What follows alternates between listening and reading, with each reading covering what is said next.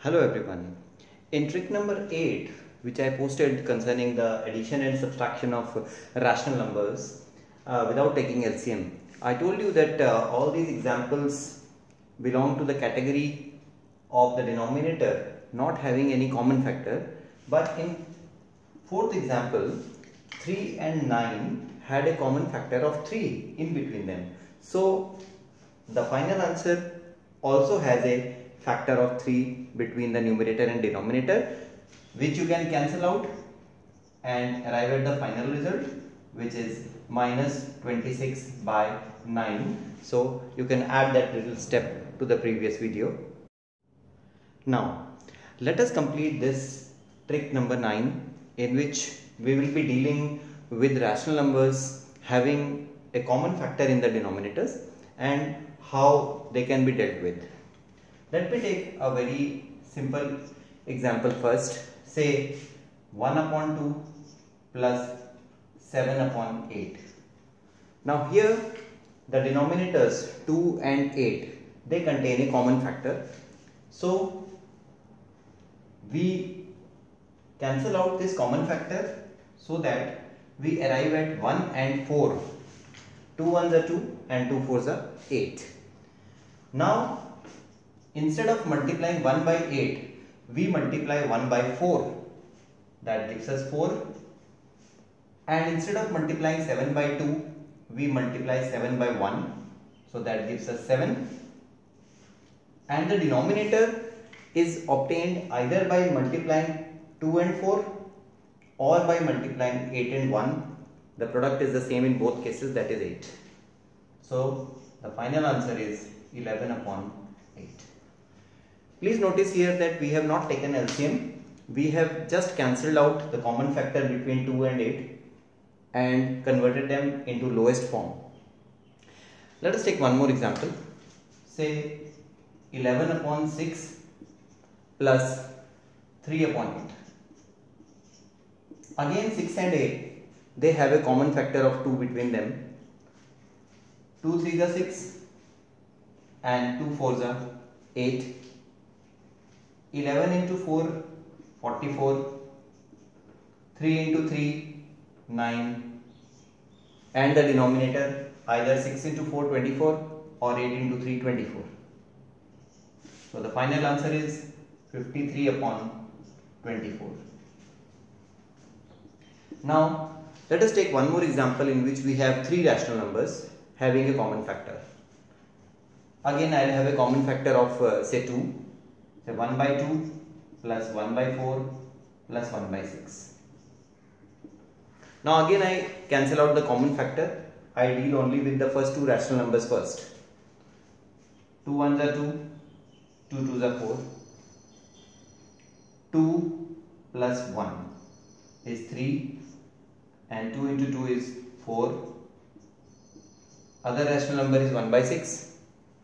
Again 4 and 6 have a common factor of 2. 2 2s are 4, 2 3s are 6, 3 3s are 9, 2 1s are 2. 9 plus 2 gives 11 and 4 3s are 12 or 6 2s are 12 comes in the denominator. So the answer is 11 upon 12. So you can see that instead of taking LCM in the traditional manner, we can solve these kind of problems just by cancelling out the common factor. Now let us take one problem of subtraction involving a common factor in the denominators. Say we have 4 upon 5 minus 7 upon 10. Now again these two denominators have a common factor of 5 between them. So we cancel out 5. 5 ones are 5, 5 twos are 10, 4 twos are 8 minus 7 ones are 7 upon either 5 twos are 10 or 10 ones are 10. So 10 is in the denominator. So the answer is 1 upon 10. Let us take one more little bit complicated example.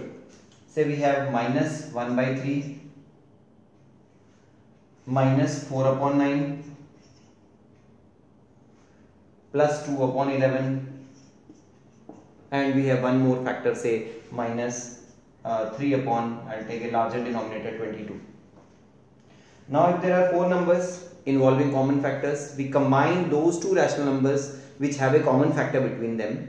Like 3 and 9, they have a common factor of 3, and 11 and 22, they have a common factor of 11. So I'll solve these two first. 3 ones are 3, 3 threes are 9, minus 1 into 3 is minus 3, minus 4 upon either this 9 or this 9, plus, now I cancel out the common factor 11 between these two denominators. 11 ones are 11 twos are 2 twos are 4, minus 3 ones are 3 upon 11 twos are 22. So this is minus 7 by 9 plus 1 by 22, and now we notice that 9 and 22 do not have a common factor between them, so we can apply the method as I told to you in trick number 8.